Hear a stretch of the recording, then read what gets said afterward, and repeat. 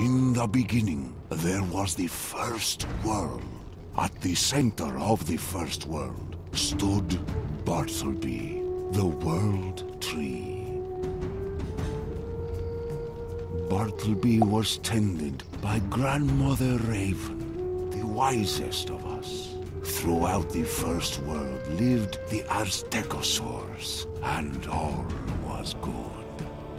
Then, the three Titans came to the first world.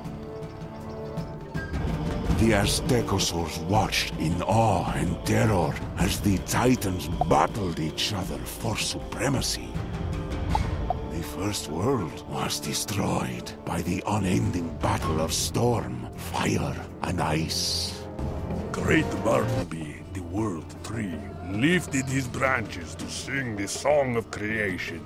The ancient Aztecosaurs watched and listened. The Titans closed their eyes and fell into a deep slumber.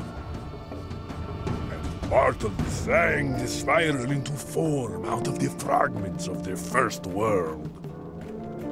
These ancient Aztecosaurs, known as the Lords of Night, promised to steward this song of creation. The Ravenwood grew up around Bartleby as the center of magic, and cultures spread through the young spiral worlds. The Aztecosaurs built a great empire in Azteca, centered around the City of Three Winds.